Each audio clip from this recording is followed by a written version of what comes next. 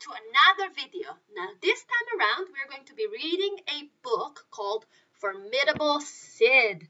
So look, there's lots of animals around, and let's see and figure out what is in this box. It says animal in transit, danger, caution, caution, do not touch. So let's see, who is Formidable Sid? Animal in transit. Formidable Sid. It was Monday morning and Mr. Garcia had gathered the Willow class on the carpet for some exciting news. Next week, we're going to be celebrating Pet Day, he said with a big smile. Each of you is allowed to bring in one of your pets from home, he said. I wonder what a special animal we'll get to meet. As the week went on, the children excitedly told each other all about their pets. My cat is so fierce, said Sasha. You'll have to be careful of his really sharp claws. Oh no. That's nothing, said Violet. My pet, Sid, is much fiercer than your cat. His claws are as long and as sharp as a tiger's. What would they even be thinking? I love my horse, said Damien.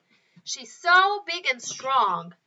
That's nothing, said Violet. My pet Sid is much bigger and stronger than your horse.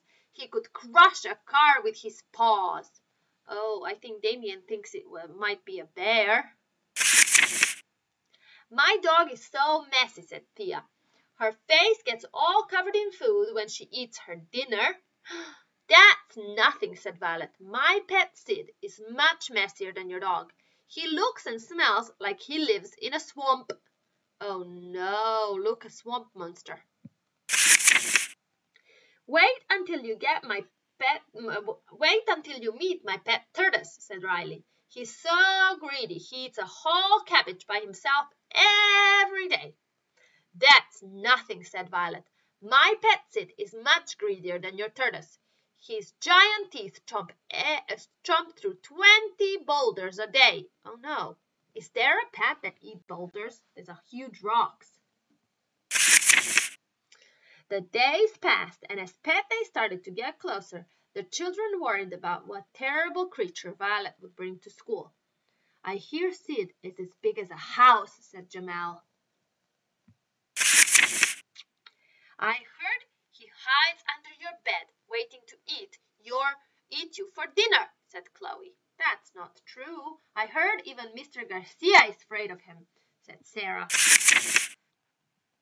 Even the teachers were talking about Sid. I heard he has eyes that glow in the dark, said Miss Murphy. Oh no. It was finally Pet Day, and even though the children couldn't wait to show off their own pets, all any of them could talk about was Violet's mystery monster. What if he knocks the school down, said Lee. What if he eats all of our lunches, said Charlie. What if he eats all of our teachers, said Maya. Mr. Garcia called everyone into the classroom. Where's Violet? Asked Enzo. I hope Sid hasn't gobbled her up. Just then, Violet stomped proudly into the classroom.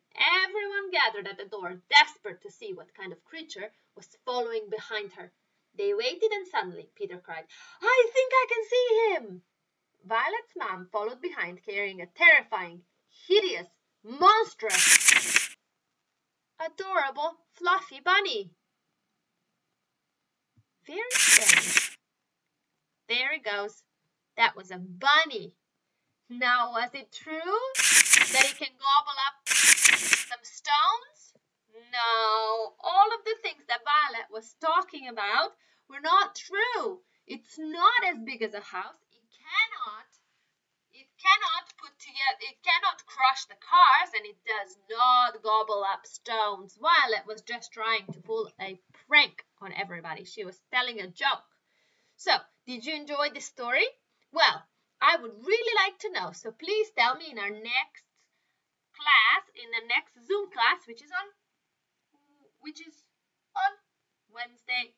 Talk to you later. Bye, kids.